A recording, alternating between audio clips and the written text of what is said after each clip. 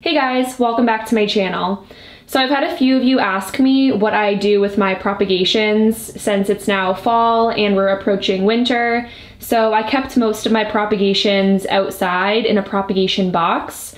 And I do have the original video. I'll link it down below and in the top right corner if you're interested in learning how to propagate types of plants like your Hoyas and other varieties of plants that like high humidity. So I'm going to start off by just showing you what I have in front of me. So this is a Hoya. It had root mealybug, I believe.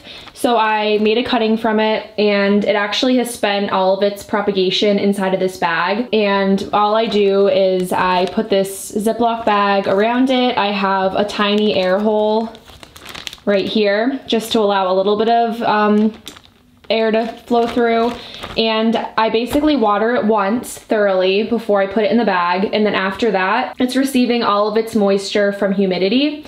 So whenever I notice that the condensation has gone down, so if I'm not seeing these little droplets, then I spray it with the spray bottle. So I'm just gonna, there is a little bit of condensation, but I'll just show you exactly what I do. So I'm just gonna take my spray bottle and just give it a few sprays. And then I zip it back up just to allow that humidity to stay inside. I keep a little bit of the hole. And it basically just sits in front of this southern window. It's getting mostly bright indirect light. It might get a few hours of direct sun, but it's mostly indirect since this table's a little bit lower.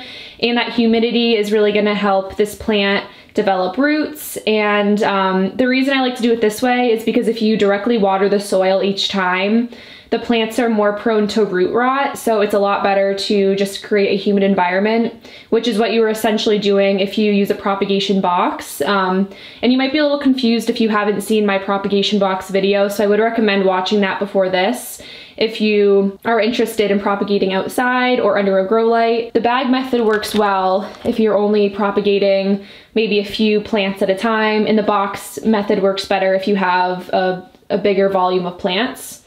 So back here I have my Hoya australis Lisa cuttings, and they were living inside of the propagation box, and since they were relatively new cuttings, I kept them inside of a plastic bag, and I also mist them whenever I see like no condensation on the outside of the bag. That just creates a more humid environment like I mentioned before. And I'll probably keep these cuttings in here all winter just to make sure that they are growing roots and they're receiving that bright indirect light and they're doing really well. I haven't really noticed much growth when it comes to leaves, but that can be expected because they're mostly focusing energy on creating a root system at the moment.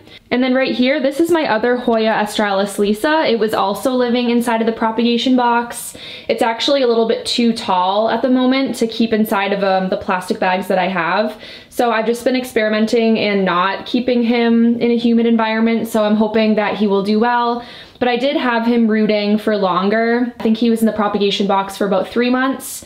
So he had a better chance of developing a root system. He hasn't continued to grow, but that's to be expected during the fall. The growing season has ended, so I'm really not surprised that I haven't seen any growth when it comes to new leaves, but I'm assuming he is growing more roots. And as you can see here, I'm keeping the Hoya australis in its original nursery pot. I noticed when I transferred the Hoya australis, I transferred him to a terracotta pot, and for some reason he didn't like it. Maybe the root system wasn't developed enough and maybe the pot was a little too big. So I put him back in a plastic nursery pot. The mix that it's in is very airy. It has a lot of perlite and cactus soil and some bark. And then I let it dry out completely until it's bone dry. And then once it's dry, then I'll thoroughly water it. And he's been doing really great. So I'm gonna wait maybe until the spring to transfer him into a different pot. But I did notice that this type of plant really prefers a humid environment. I'm not sure if he'll do that great inside during the winter, but let's hope he does because he wasn't the cheapest cutting. This is a little bit of a rare plant if you live in the US. And we're actually gonna take a trip downstairs just to see the rest of my cuttings that I kept in the propagation box, so let's head on down there.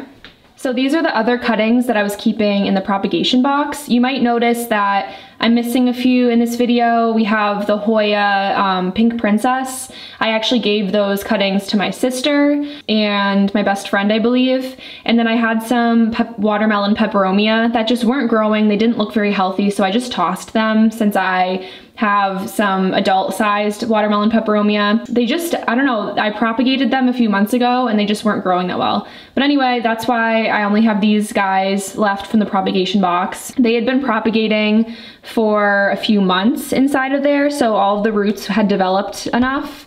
And as you can see, they're growing a lot and they look very happy and healthy. This guy is really pretty. This is what is this Hoya? I'll put the name on the screen of what this guy is called. I actually forget, but he's a very slow grower and he's been doing really, really great. But yeah, all of these propagations have been doing really well. This is an eastern window, so they're just receiving morning sun. And just like my Hoya Australis Lisa, I let the soil completely dry out until it's bone dry, and then I'll thoroughly water the plants until water runs out of the drainage holes. And I also wanted to mention, if you use the propagation box method outside, when you're bringing them in for the winter, you also have the option of putting the whole box under a grow light. And that is actually what Doug from Vermont Hoyas did. So I'll link his video down below as well if you want to see his setup. And he just grows all of his propagations in one plastic container under a grow light all winter, and he does really well with that method. So it's kind of similar to growing them outside since you're keeping them in the propagation box. But I don't have a grow light currently, so I decided to just rely on natural light and then keep the newer propagations inside of the bags so that they will develop the root system. But that's definitely an option if you have a grow light and you want to propagate more than a couple plants at a time. So I hope you find that helpful. But anyway, so if you guys have any additional questions, just leave them down below. I'd love to answer anything that I didn't talk about in this video. And you can also follow me on my Instagram for more daily updates. It's Juju Succulents. All right, guys, I hope you found this video helpful, and I'll see you in the next one. Bye.